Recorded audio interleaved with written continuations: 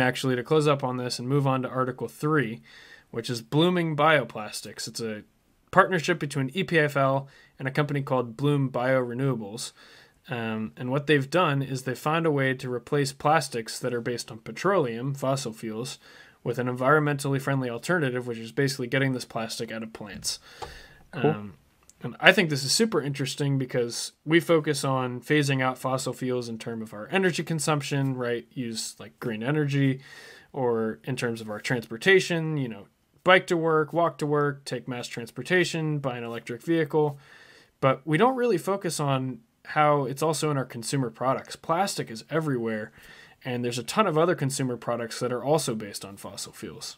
Well, so the one consumer product that comes to my mind outside of plastics that we derive from petroleum is petroleum jelly. So like Vaseline, right? But is there like any big ones that I'm missing? That's like only the tip of the iceberg, man.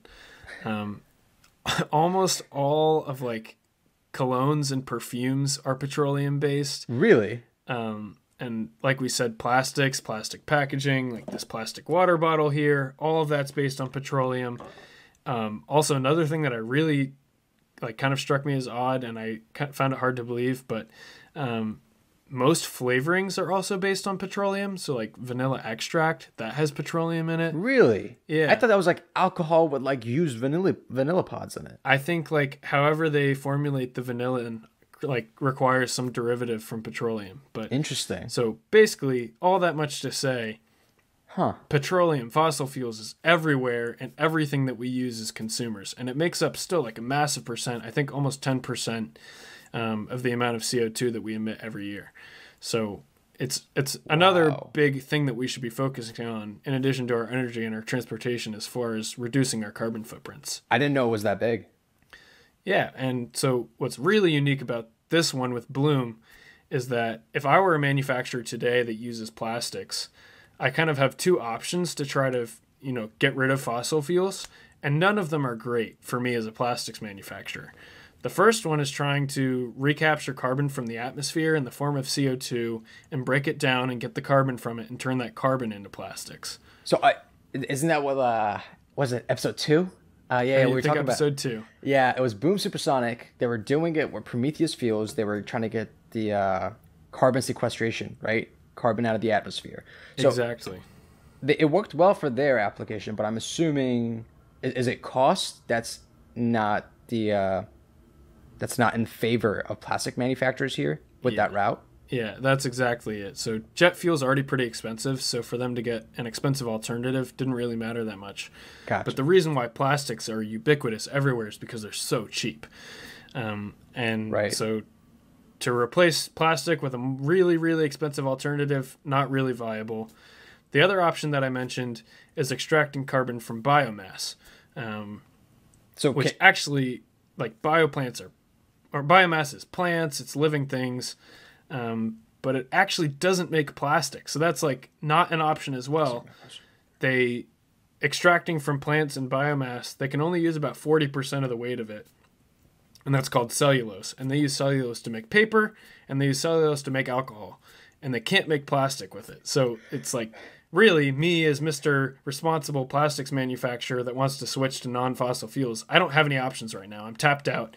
And that's why every plastic we see everywhere is based on fossil fuels. So the other 60% that's left from the biomass, right now it gets thrown out. Wonderful. Yeah.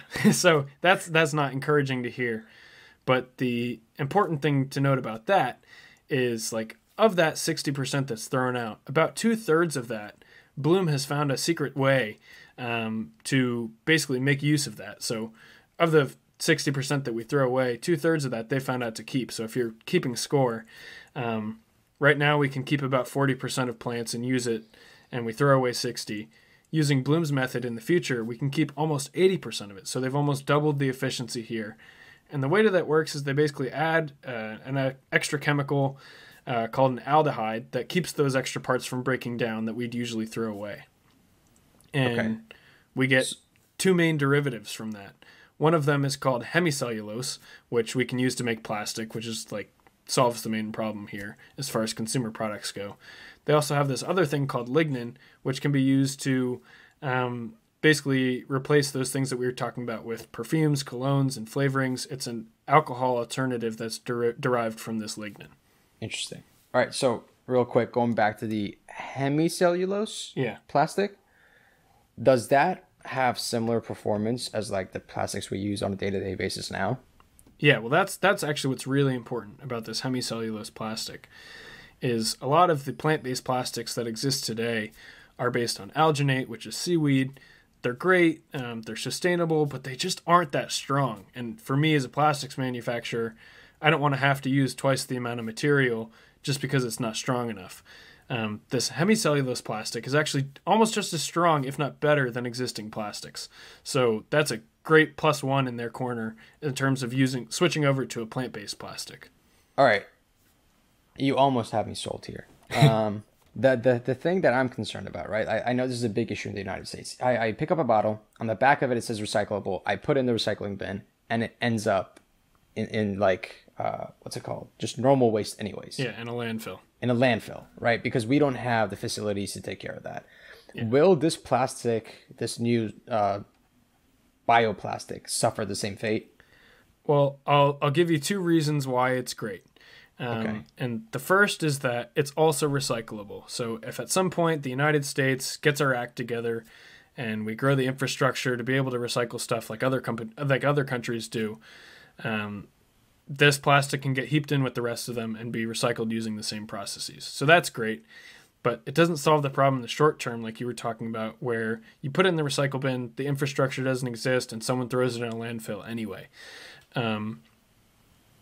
The reason that hemicellulose is great for that is it's actually also biodegradable and compostable. So, the plastic bottle that you get from the store, you can compost in your backyard. And if you put it in the recycle bin and the recycling company is irresponsible and puts it in the landfill anyway, it'll break down instead of sitting there and becoming litter. Okay, that's actually really cool. Yeah, so there's basically, as far as I can tell, this is a huge breakthrough in terms of replacing plastics with something based on plants instead of using fossil fuels, which plants grow and die already on their own, and we're not messing up any ecological cycles by taking dead plants and extracting things from them. So that's great. And I actually think this is kind of an important point to drive home, especially for myself, but also for our listeners.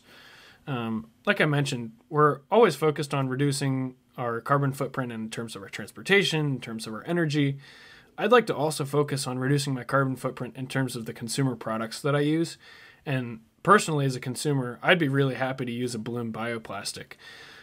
Just a note that I didn't know before this episode, but I picked up during my research, I think it's pretty important to share, is that for every 1 kilogram of plastic you use, or every 1 pound of plastic you use, 6 times that amount of mass is in carbon dioxide in the air.